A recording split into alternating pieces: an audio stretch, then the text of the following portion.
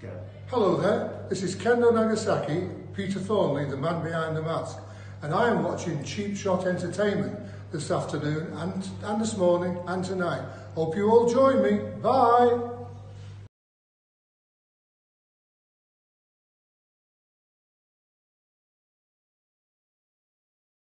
Promotional consideration paid for by the following.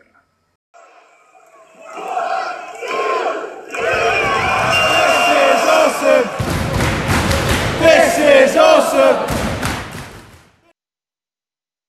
Hello and welcome, wrestling fans. It's that time again.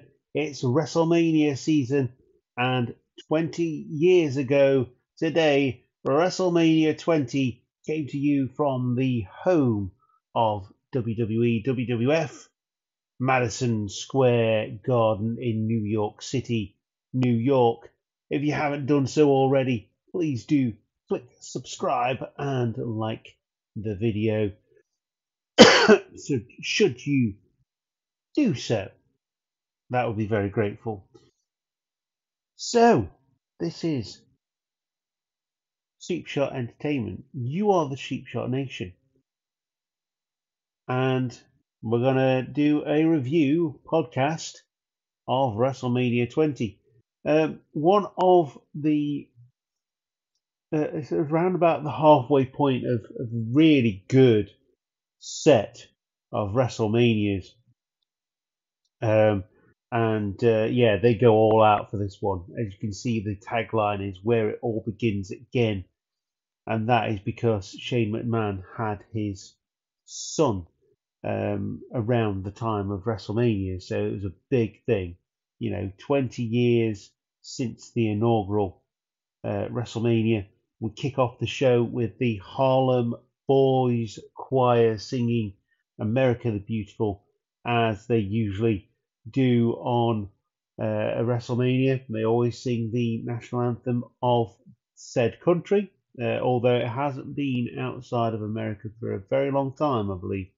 I could be wrong with that, but I'm pretty sure it's just gone travelling around several states. Don't even think it's gone all 50. So yeah, it's 20th edition of WrestleMania. It does feature both SmackDown and Raw superstars. It had an attendance, a measly attendance of 18,500 fans, and considering that they get in excess of 70, 80,000 every year now, that figure just seems really, really low. It wasn't for the time, of course. The date, March 14th, in 2004. A pretty infamous year, actually. The Rock returns, Brock Lesnar, Goldberg both leave. Yeah, pretty infamous. And it was a staggering 5-hour runtime. First time first time ever, really, that they've gone over 4 hours. Theme songs are Step Up by Drowning Pool and Touche by Godsmack. And the game appears in the games. WWE 2K14, WWE WrestleMania 21, WWE SmackDown vs. Raw, and Day of Reckoning. And without further ado, we're going to go on to the first match, which featured John Cena and The Big Show. The first match at WrestleMania 20 featured John Cena and The Big Show. Big Show defending his United States Championship at WrestleMania. He's been on a bit of a tear recent weeks before WrestleMania. John Cena and The Big Show have been going back and forth, and it is a David versus Goliath story. Of course, John Cena was very young at this point in time and had just come up from NXT and was dazzling along with Batista and Brock Lesnar. The match itself, it was very good. I really enjoyed this one. I do like a bit of Thugonomics John Cena, and obviously the Big Show was moving around a little easier at this point in time as well, and he was very impressive in his younger days because he could still move around like a big guy, but he could move around also like a cruiserweight as well, and he's sort of middling at this point in time, sort of gaining a little bit of weight. But he was absolutely devastating in his offense. Of course, John Cena would need to bring all of his street thugonomics to this match because of the size difference. But it's no trouble for the thugonomics John Cena because he carries brass knucks and a chain. And it was these that would ultimately lead to his victory over the Big Show with two FUs, of course, named after the F5 when he was having his feud with Brock Lesnar, and the brass knuckles as the referee was distracted with the chain. So you have a new United States champion in John Cena and his first gold on the main roster. Of course, he would go on to have a tremendous championship winning streak. And yes, this is the start of that. I'm going to give this one 3 cheap shots out of 5. Very, very entertaining match. And it really showcased what both guys could do and passed the torch, so to speak, to the new generation of 2004. We head to the back now with Coach wandering around backstage and his goes into Eric Bischoff's office and he wants to know where the Undertaker is. And Eric Bischoff sends him on a wild goose chase. He is no Leslie Nielsen and this is not 1994 SummerSlam. So who knows where the Undertaker is? Another promo now from Randy Orton, the Legend Killer. He's flanked by Batista and Ric Flair. Of course, we have a big 6-man tag match lined up for WrestleMania 20. Actually, no, it's not a 6-man tag. It's a 3-on-2 handicap match between Evolution Batista, Ric Flair, and Randy Orton, and the Rock and Sock Connection, of course, being The Rock and Mick Foley. Should be noted, this promo is brilliant. Multiple camera angles. Obviously, the members of Evolution looking suited and booted, looking good, looking dominant, even in a promo, just looking badass. And they shoot the promo exactly where Randy Orton hunted Mick Foley down the stairs. It's good to bring up the past sometimes, especially when it's in wrestling. This promo, if I could give it a cheap shot rating, I would absolutely give it a 6 because I want to beat Dave Meltzer and get paid for doing this. We move on to the next match, which is the World Tag Team Championship match, Fatal 4-Way.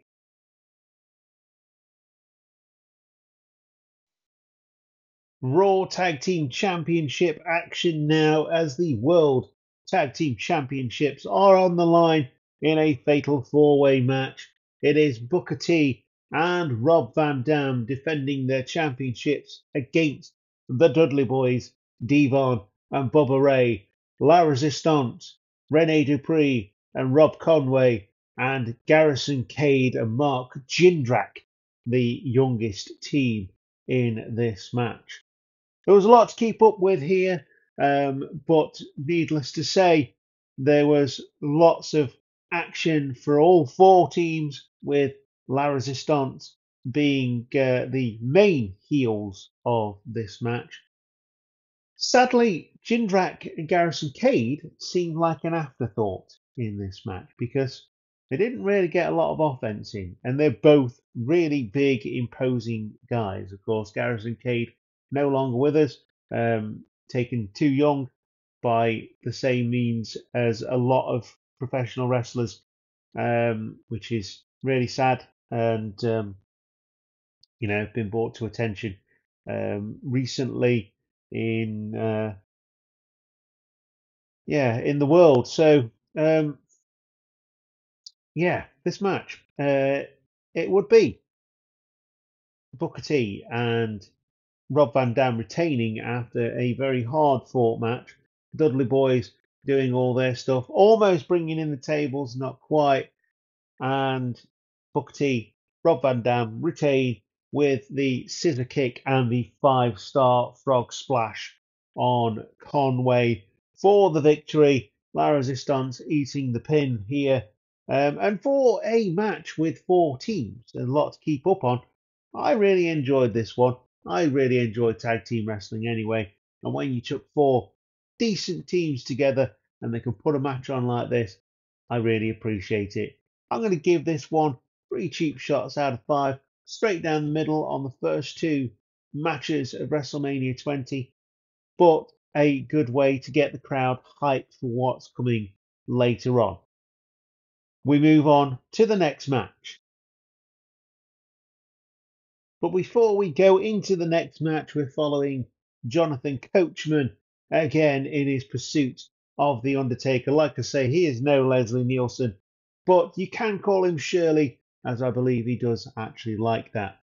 Now, he, on his pursuit of The Undertaker, finds Mean Gene and Bobby Heenan locked in a cupboard together, conspicuously with lipstick on their collars, flanked by Mae Young and Fabulous Moolah in what can only be described as some sort of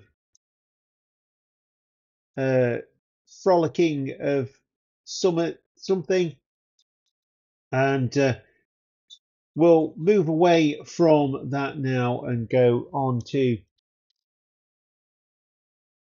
the next match as Christian and Chris Jericho start a rivalry for the ages. Former best friends, now bitter enemies, fighting over the girl, so to speak, in Trish Stratus. Jericho believes that he is fighting for her honor. However, that doesn't quite happen in this match because there's a big twist at the end. So, to finish this match off, after lots of toing and froing, trying to get the best of one another through grapple holds and wrestling moves, Chris Jericho succumbs to Christian as Christian is nursing his eyes. He gets poked in the eyes.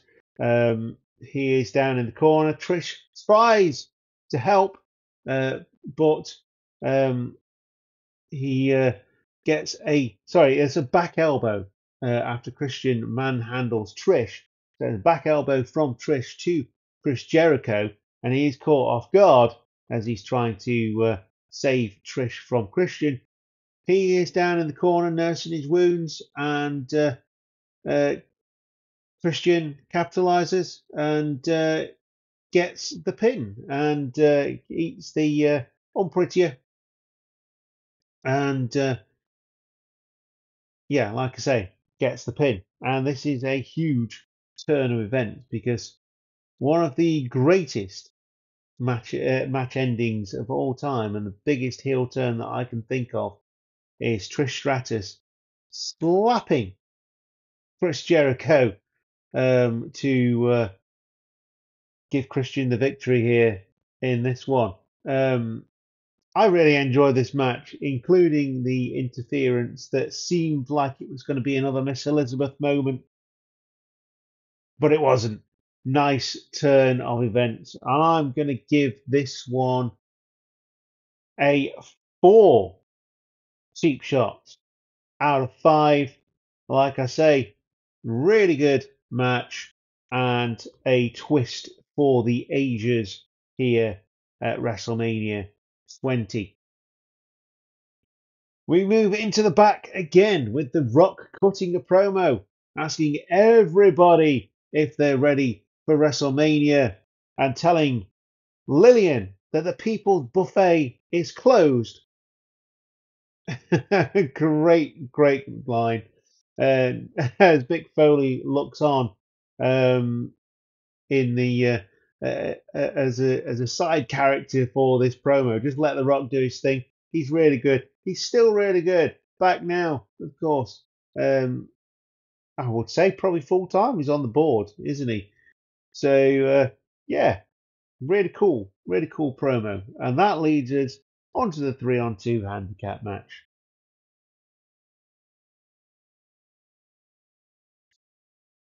After that rousing speech by The Rock, how could you not be hyped for the next match? The 3-on-2 handicap match featuring Evolution versus the Rock and Sock Connection. Evolution consisting of Randy Orton, Ric Flair, and Batista, and the Rock and Sock Connection, the classic, The Rock, and Mick Foley, who is dressed as kind of like a Cactus Jack in this case. This was definitely one that had a lot of entertainment, a lot of things going for it. Ric Flair doing his standard bump off the top, doing his Ric Flair walk thing, and The Rock taking the mickey out of him. Trying to do the people's elbow, Rock bouncing up and taking him out. It would unfortunately come down to a numbers game.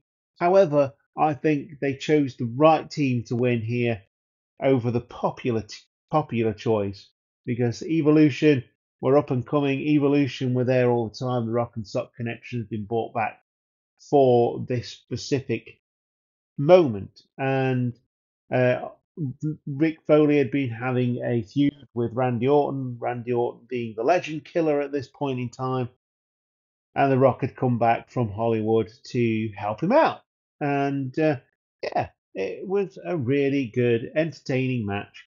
And it would be Evolution who would get the victory, with Orton going over on Mick Foley with an RKO after a double arm DDT and a setup for the mandible claw.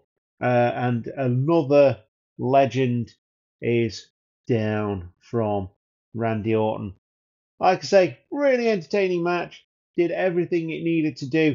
I'm going to give this one a 3.5 cheap shots out of 5 as we move on to the semi-main events, the middle of the card, and obviously the main events coming up later on. But yes, really entertaining match, and it was also good to see The Rock back in the ring.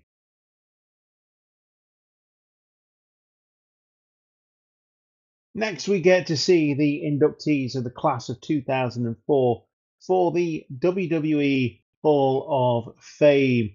We've, of course, got Bobby Heenan, Tito Santana, Big John Studd, represented by his son, John Minton Jr., Harley Race, Pete Rose, the first inductee into the celebrity wing, Don Morocco, Greg the Hammer Valentine, the Junkyard Dog, represented by his daughter Latoya Ritter, superstar Billy Graham lifting barbell plates, Sergeant Slaughter the Sarge shares a birthday with me, and I've also started using his patented Cobra clutch in wrestling school as well. And of course, Jesse the Body Ventura, who ain't got time to bleed because he's Jesse the Body Ventura. But incidentally, he does have time to interview Donald Trump later on in the show and also run for office. We all know how that went, didn't we? Going to kind of gloss over this one. It's a sign of the times. It's the Playboy evening gown match between Sable and Tori Wilson, and they defeat Stacy Keibler and Miss Jackie in a SmackDown versus Raw scenario. And both teams start with their gowns off, but there's always one spoil sport, and that was Jackie in this case. They strip her down. They have this little match, if they can call it a match, and yeah, not great. 0.5 cheap shots out of 5. We move into the back again as Eddie Guerrero fires up his best mate Chris Benoit for his championship match. Benoit says he is absolutely ready. He had to go through 29 other guys to get here, and he's not about to chuck it away now. Cruiserweight Championship up next in Cruiserweight action, and it's the Cruiserweight Open. So more than 2 Cruiserweights in this one. Excuse me. More than 2 Cruiserweights in this one going after the title, as Chavo Guerrero defends against Rey Mysterio, Tajiri, Funaki, Akio, Jamie Noble, Billy Kidman, Nunzio, Ultimo Dragon, and Shannon Moore. It would be Shannon Moore who would go out first in this one. Next would be Ultimo Dragon, as Nunzio manages to get all the way through to the 4th entrant in this one. Billy Kidman goes out at number 6. Funaki goes out at number 3, followed by Nunzio. Then Jamie Noble, followed by Akio, but he doesn't actually get into the ring, so I'm not counting him as an elimination. It would be Tajiri that goes out next. Incidentally, Tajiri spat the green mist in Akio's eyes, so he never got to enter the match. And then Rey Mysterio was the one that he was trying to spit at, and he went through quite a few of the contenders, only to be defeated by Chavo Guerrero after a distraction from Chavo Sr. Decent match. Good to see so many guys in the Cruiserweight division getting their time to shine on WrestleMania. I say time to shine, there wasn't a lot of time here. Some of them just got rolled up and they were out. Some of them didn't even get in the ring. And it is a bit of a shame that they didn't get a bit more time, considering we had an evening gown match before it. They could have been given a little bit more time to this. And it was to get the crowd hype, because the next match is a bit of a stinker. I'm going to give this one 3 cheap shots out of 5. Really good match. Like I say, the distraction brings it down a peg, and the amount of time they got to work. But for what time they did have, it was really, really good.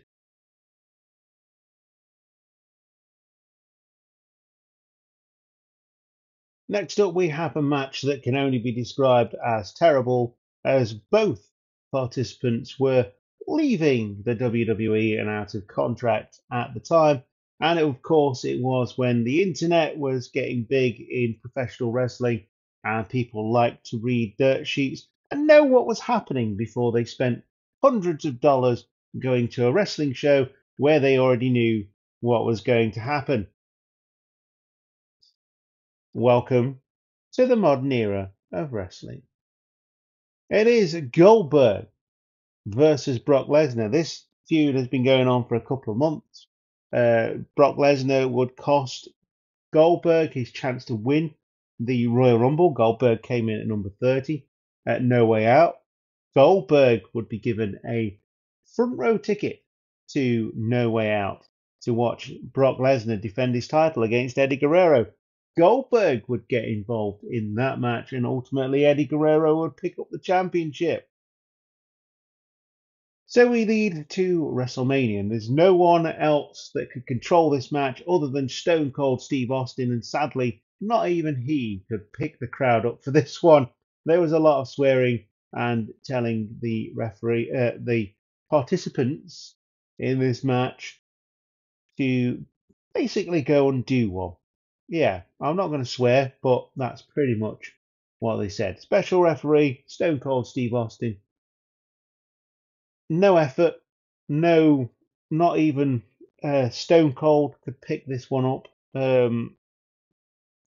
They put together a match that was boring, and obviously the crowd were on top of them, so they did get et up about that. But that is the spotlight. That is, if you're in the spotlight, you're going to expect to get trolled while you're doing it. It doesn't always hit the point or even make any sense. But if you're on that kind of stage and it's very much common knowledge that you're leaving, then of course they're going to be mad. But it's up to you. If you want to leave somewhere, that is your choice ultimately, and that's what both of these guys did. However, they didn't go out with a flurry, and both had the capability to do that with their backgrounds respectively, and they didn't. They didn't care. They were just gone. So I'm going to give this one 0.5 cheap shots out of 5.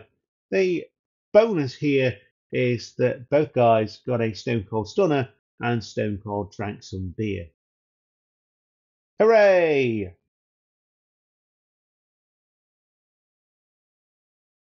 WWE Tag Team Championship up for grabs next on WrestleMania 20. It is Rikishi and Scotty 2 Hotty, also known as Too Cool, defending their championships against the greatest tag team in the world, or the world's greatest tag team in Charlie Haas and Shelton Benjamin, the APA, Bradshaw and Farouk, and the Basham brothers, all former champions, incidentally.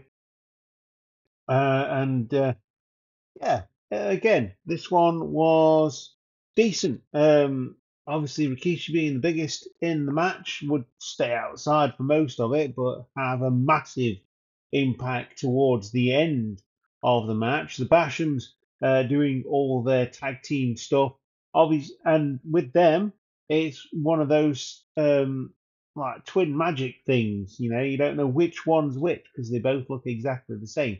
Of course, they were doing the dominatrix thing with Shaniqua at the time. Charlie Haas, Shelton Benjamin, both absolutely brilliant, and under the tutelage of Kurt Angle, were fantastic. Obviously, that is not so much anymore, but yes, they've definitely shown at this point that they can handle themselves. And the APA are just smash mouth brawlers who will just smash you up basically. And Bradshaw, and one of the big moments in this match, Bradshaw delivering that clothesline from hell out of nowhere, just moving out of the way of a move, running from one rope to the other and smashing his arm across someone's face. Will never get old.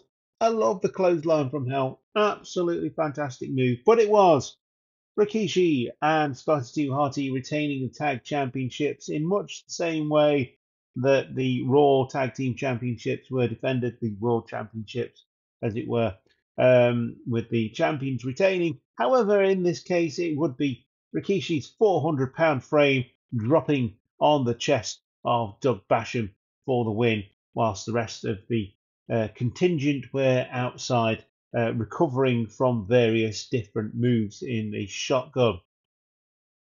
3.5 cheap shots out of 5 for this one. I really enjoyed this. I much preferred the SmackDown tag division at this point in time than I did the Raw tag division, but that's again, and I will say this again, that's because I did have access to SmackDown when it was around this time, because it was on Sky One, and we still had Sky at that point, but we didn't. We had the lowest package, no sports or anything like that. But SmackDown was available on a Saturday morning. Brilliant. You come, have a week at college, and then sit down on Saturday morning and just sit down for 2 hours and just watch wrestling. And it was bright, it was colourful, it was wonderful, and it obviously had a lot of things going for it. Good match.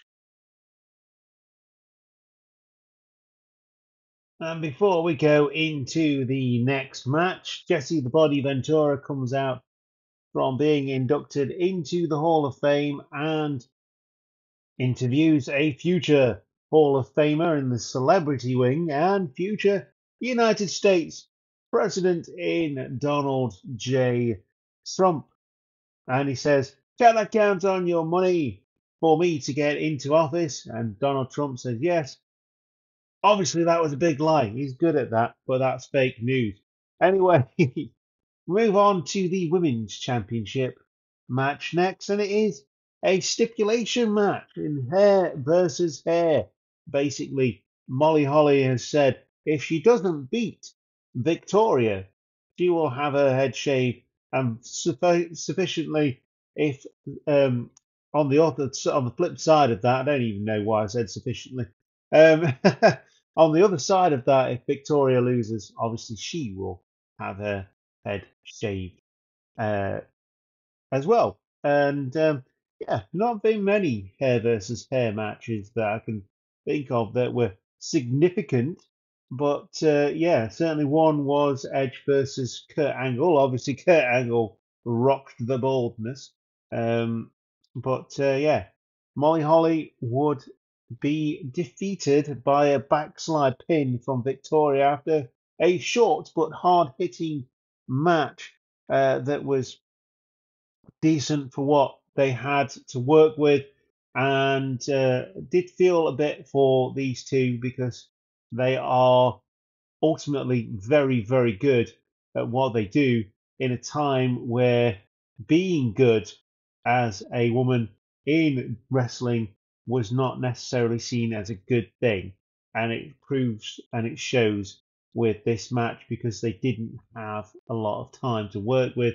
What they did is set up a match that had a stipulation and got people interested, and yeah, it was good. It was a definitely a middle of the middle of the scoring sheet for this one, but yes, a backslide from Victoria as she reverses what looked like Molly was either going for a submission or a dominator or some kind of gory bomb or something like that, and she loses and subsequently loses her hair as well. So I'm going to give this one 2.5 cheap shots out of 5.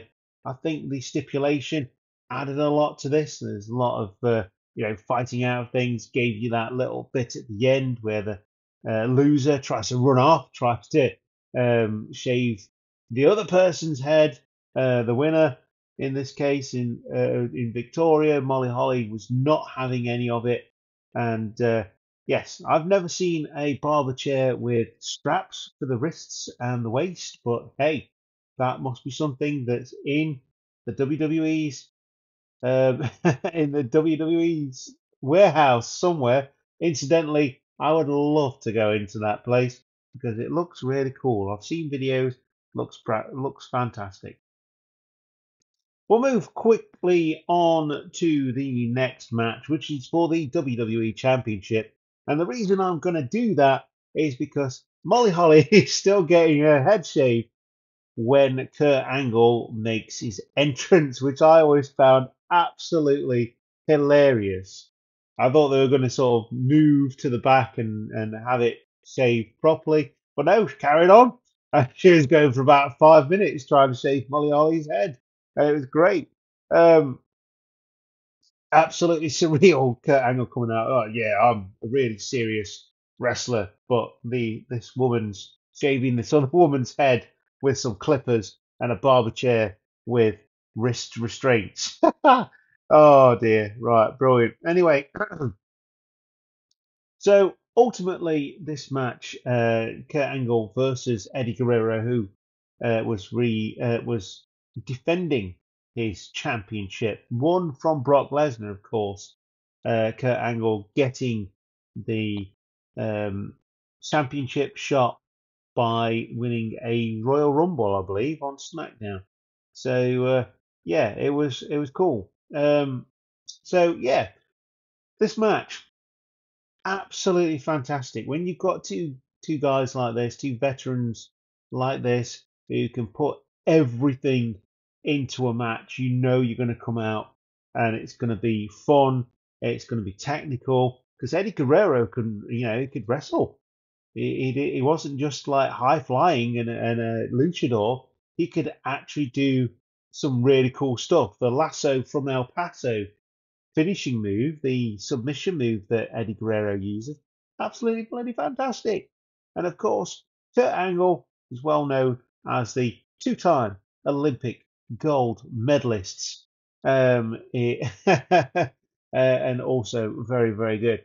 But, Kurt works the ankle quite a lot here. We know that he's going for the ankle lock at some point, and Eddie does fight it quite well, quite a lot of the time. Ultimately, Kurt Angle will smell the blood in the water, and this is how the match finished. After a back and forth contest, slow start, working up to a crescendo, Kurt Angle would smell that blood in the water, go for the ankle lock again, but from the previous ankle lock, Eddie Guerrero had loosened off his boot laces to get some air, get some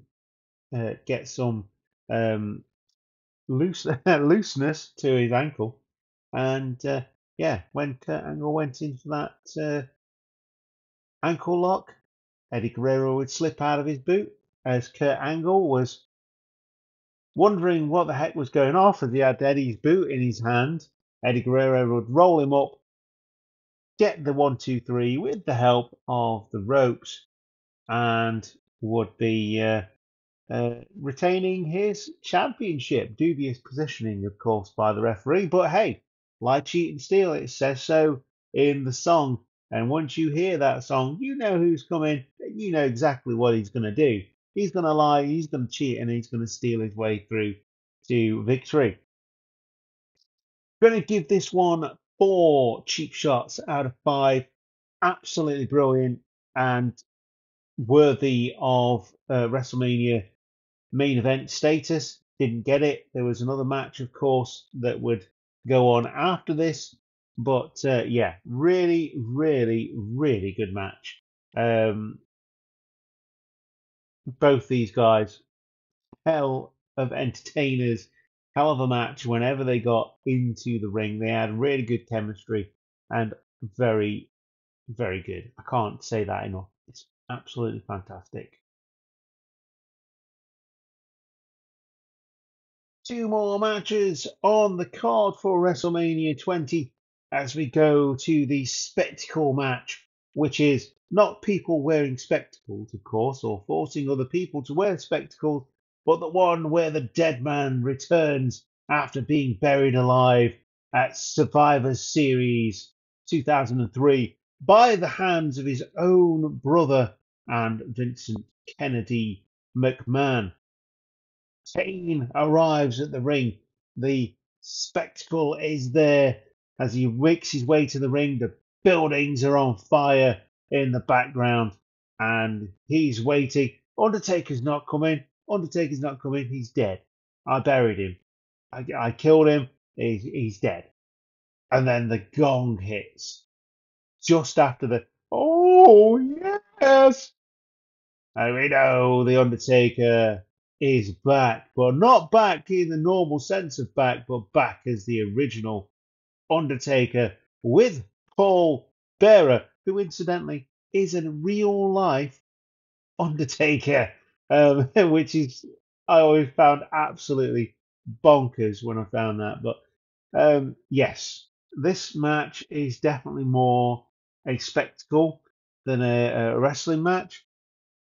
Undertaker doesn't look like he's missed a beat. Obviously, he's been out for a couple of months, but doesn't look like he missed a beat. Starts off really hot and heavy, laying into his brother with the fists.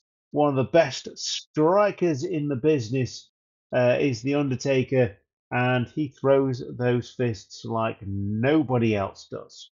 And he eventually gets the victory over Kane. Kane doesn't put in much offense here. It's just a way to get the Undertaker back relevant again. He was never not relevant, of course, but more relevant than he was because he come back. Even Kane says, "You betrayed yourself by becoming a human being." Um, it's great promo that. But yeah, that was the promo. It was the eulogy of the Undertaker. Uh, Undertaker would ultimately get the victory with a hellacious tombstone pile driver on his brother. Like I say, the spectacle in this one was bigger than the actual match. That being said, it was still really entertaining and showed the level of what is to come, although it was definitely not on par with the level that was uh, on the way. But at this point, it was like what 14-0, something like that, and then it became big. This is the first time really that the streak had been mentioned. And then obviously that would become a big thing later down the line when he'd go against Shawn Michaels and Triple H. I'm going to beat the streak. And that's what it became about. That was one of the biggest parts of WrestleMania. And sadly, that is no more because the man has actually officially retired, turned up in Saudi Arabia to present the winners of the Saudi Arabia Cup or whatever it is for the Saudi Arabian Football League. Yes, that is The Undertaker. Anyway, like I said, the spectacle was bigger than the actual match and proved to be so. So I'm going to give this one 2.5 cheap shots out of 5. Some people may think that is harsh. However, there was definitely much better matches on this card. It was short, it was to the point, it did what it needs to do, and it was there to tell a story. And I do love a good story in wrestling. People know that if you've been listening to the podcast. But yeah, it was middle of the road for this one.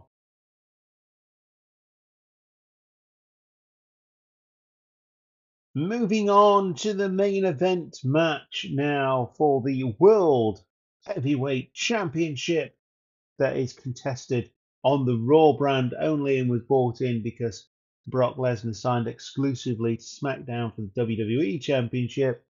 It is Triple H defending his championship against his old rival, his ex-friend, Shawn Michaels, the Heartbreak Kid, and Chris Benoit. Ultimately, this WrestleMania would become known as the WrestleMania where the World Heavyweight Championship disappeared from existence until Randy Orton found it at SummerSlam. But looking back at it, and I will keep saying this, as a wrestler, Chris Benoit was awesome. As a human being, probably not so much, but that could come down to a lot of factors.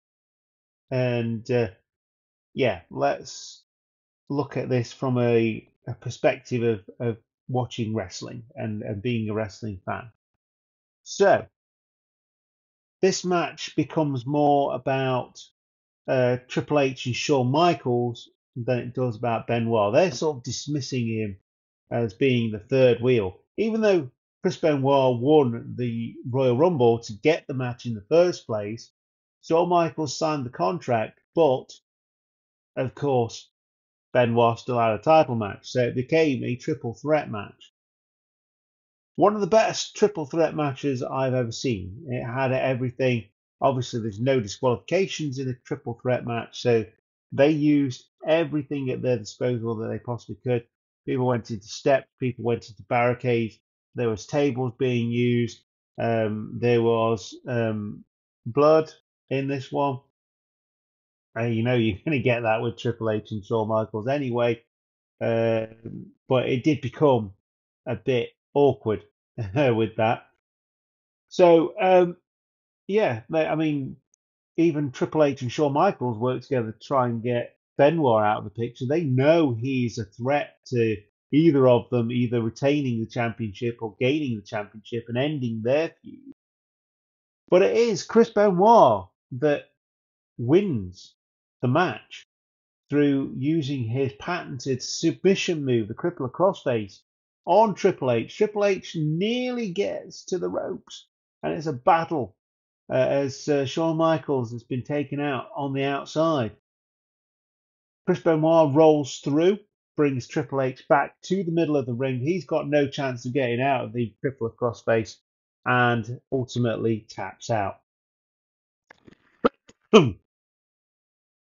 This was a great match. And like I say, looking at it from the point of view of a wrestling fan, Chris Benoit ultimately very much deserved this push. I'm going to give this match 4.5 cheap shots out of 5. One of the best WrestleMania main events in recent times that I can remember.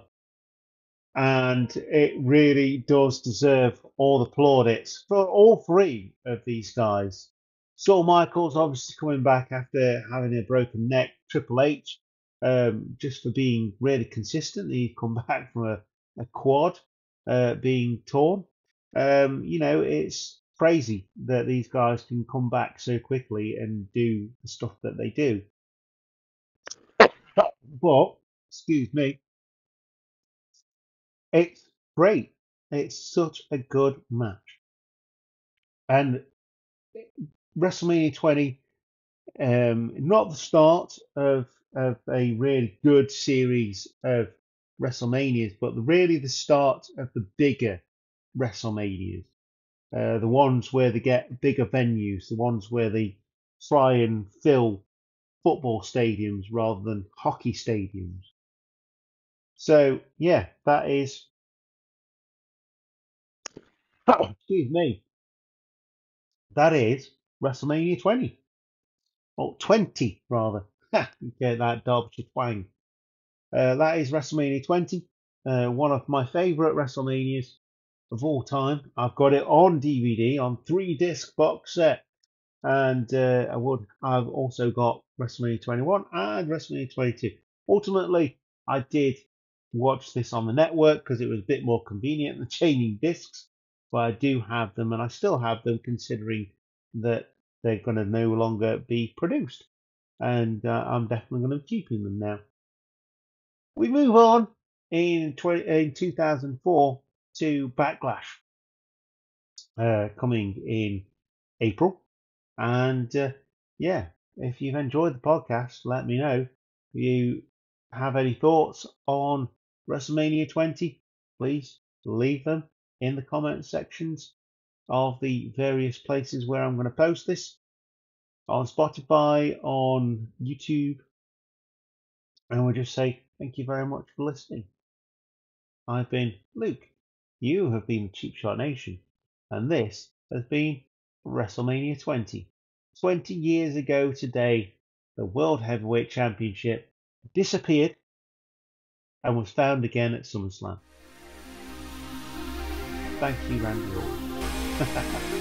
Goodbye.